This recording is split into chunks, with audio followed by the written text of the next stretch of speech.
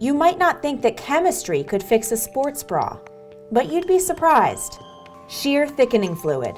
When integrated in fabric, it responds to stress by making the fabric stronger.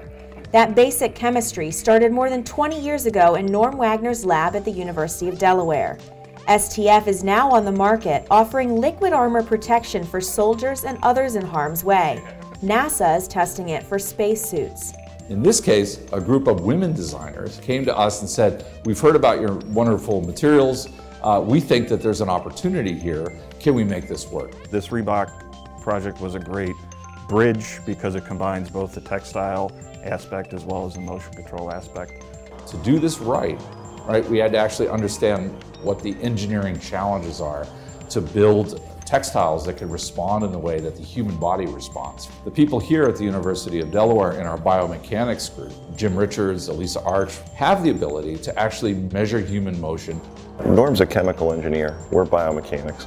Norm needed mechanical data in order to design his material to have specific mechanical qualities. So this was actually a new adventure for us in applying biomechanics, because for at least the first time in the work I've done, we actually wanted to capture that soft tissue motion. So we had to develop a marker set and figure out where to place our markers to best capture that soft tissue motion.